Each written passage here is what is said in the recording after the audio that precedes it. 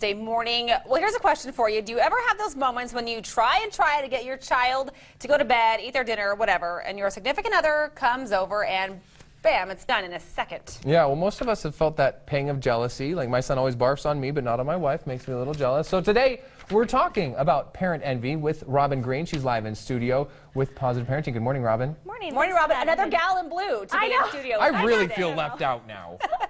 I really wanted to get a piece of electrical tape, put it down the center like you guys. We'll find that for you. Positive parenting. So I am extremely lucky that I have an amazing husband who's an amazing father, but I will admit there are some things that he's just better at when it comes to parenting. And I will also admit that sometimes it drives me nuts. So thankfully, I'm not alone. According to research by the University of Maryland, dads spend nearly twice as much time as they did 30 years ago on childcare and other household chores like shopping and housework. Now, as women of the 21st century, we love hearing that. However, it turns out we also don't want to give up the title of supermom. So, what's the deal? Experts blame society. A good example, I thought, was the crazy mom on Modern Family. Anybody a fan?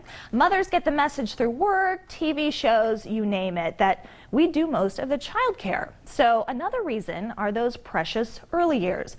We all know that kids grow up so fast, and no parent wants to miss a moment of that quality time. So if the spouse is bonding with the child, the other may get a little jealous. And then there's the pressure to be the perfect parent. We've talked about this before on Positive Parenting.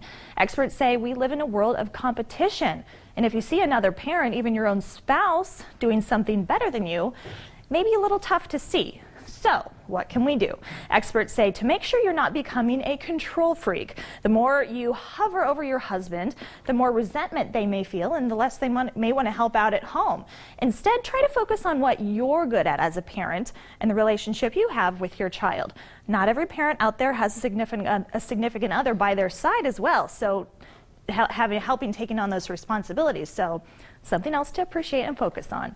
I'm Robyn Greene on your side with Positive Parenting. All right, great advice as always. Thank you, Robyn. Turn it into